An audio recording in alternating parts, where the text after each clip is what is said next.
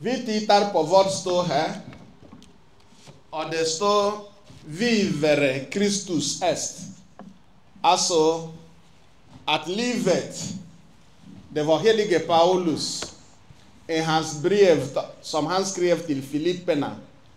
Troligen när han satt i fängelset i Rom. Vi läser det i Apostlagärningarna kapitel 28. Att han satt i fängelset. Någonting som heter house arrest.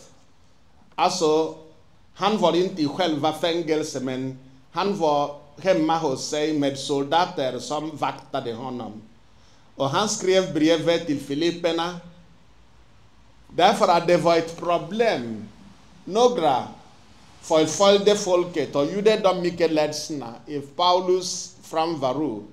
Och därför skrev han brevet för att uppmuntra dem. Man tror att det var 2 brev. Det första brevet var ju från kapitel 3-4 och följande. Och andra brevet var det från kapitel 1-2. Men nu, vi har allting som ett brev. I brevet, för att försäkra folket och påminna dem om tron som han ledde dem, skrev han bland annat att leva, säger han, är Kristus.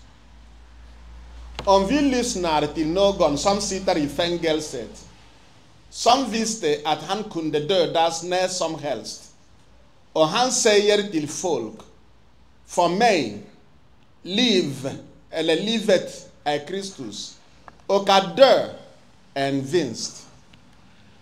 Och han fortsätter, jag vet inte vilket jag ska välja. För mig det var bra att lämna den här världen och vara med Kristus. Men för er skull, kanske Herren vill att jag ska leva längre. Jag vill att ni ska tänka på det. En människa som säger att döden betyder en vinst för honom. Livet har inget annat mening, bara Kristus. Allt inom mig är Kristus, säger han. Och någon som har läst andra Paulus brev, till exempel hans brev till Galatierna, förstår att han skrev någonting liknande. Om vi läser från Galatierbrevet kapitel 2, vers 20. Där han skriver: jag lever, fast inte längre jag. Det är Kristus som lever i mig. Jag lever, fast inte längre jag. Det är Kristus som lever i mig. Ja, mitt liv här på jorden, jag lever i köttet. Det är ett liv som jag har. Och det är min tro på Jesus Kristus, Guds son, som älskade mig så mycket att han gav sitt liv för mig. Så vi förstår genom att läsa hans brev till Galatierna vad han menade när han skrev till Filipperna samma sak. Att leva, det är Kristus. Och att dö är en vinst. Ingen kan gå igenom förföljelse och fortsätta vara en kristen och växa i sin tro om han inte har samma attityd. Man måste älska Jesus så mycket att man förstår att ingenting annat är för mer eller viktigare än tron på Jesus Kristus och livet i honom. Att leva är Kristus.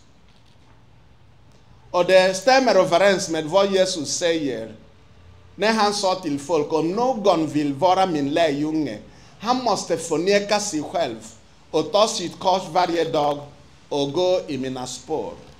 Att förneka sig själv, att ta sitt kors och gå i Jesus spår, det är samma sak som Paulus säger på sitt sätt. Att leva, det är Kristus. Det är samma sak som Jesus sa det när en ung man ställde en fråga till honom. Vilka är det viktigaste i lagen? Frågade mannen. Och Jesus sa, viktigast är detta. Och han citerar det tredje Moseboken. Det att man ska älska Gud av hela sitt hjärta, av hela sitt förstånd, av hela sig själv. Och det andra är lika det första. Att älska din nästa så som du älskar dig själv. Och mannen sa nej. Han sa till mannen, du håller budorden. Och mannen sa, det har jag hållit sedan jag var ung. Och Jesus tittade på honom med stor kärlek och sa, ett saknas. Gå hem och sälj allt du äger och ge pengarna till de fattiga. Och mannen blev ledsen därför att han var rik. Idag i evangelietexten, var det idag eller igår? Jag tror det är idag. Vi ska läsa om vad Jesus säger. Att himmelriket är som när man söker skatten som är gömd i öknen. Man hittar det i sin glädje, gömmer det och springer hem och säljer allt han äger för att köpa öknen. Eller någon som säljer pärlor och han hittar en pärla som är dyrbar och han säljer allt han äger för att köpa pärlan. Här på jorden finns många saker som presenterar sig som viktiga. Men idag har vi från Paulus. Och Paulus var precis som andra människor. De som tror att de har rätt. De som har sina olika ideologier. De som tror att vad de tänker är rätt. Man kan tänka att han har rätt. Man kan ha det här förstånd att vad han tror är rätt. Men man kan ändå ha fel. Paulus var övertygad att vad han hade som sin tro, alltså som fariséer, att han hade rätt och därför trodde han att kristna hade fel och fullföljde dem mycket hårt. Och genom att han fick träffa Jesus, den uppståndne Herren, på vägen till Damaskus, förvandlades hans liv. Paulus omvändelse blev för honom källan till allt som han gjorde. När han träffade Jesus Kristus, som dog och uppstod från de döda, så förstod han vad andra apostlarna redan började predika från pingstdagen. Någonting som vi kallar för apostoliska trosbekännelse, som sammanfattas i kristen kerygma. Att Kristus har kommit, Kristus har dött och Kristus har uppstått från de döda. När vi läser Paulus brev, oavsett av vilket brev vi läser, så ser vi en man som har Kristi ande inom sig. Han talade så mycket om Kristus att man kunde höra Kristi tala genom honom. Idag kommer Kristus att tala till oss. Och han talar till oss genom olika tjänare som han har valt. Idag kommer vi också att låta oss gå djupare och växa i vår tro. Så att den som helige påven Paulus den sjätte skrev i Evangelii Nunciandi blir aktuellt. Att innan vi kan förkunna evangeliet och evangelisera andra, vi måste först evangeliseras.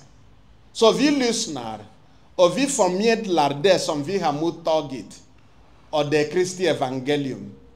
Jag ber till den helige anden att allt som vi ska höra idag ska hjälpa oss växa i vår tro och göra oss beredda att i vår tur förmedla budskapen om Jesus Kristus. Här i Boden, här i Norrbotten och från Norrbotten till andra delar av Sverige. I Faderns och Sonens och den heliga Andes namn.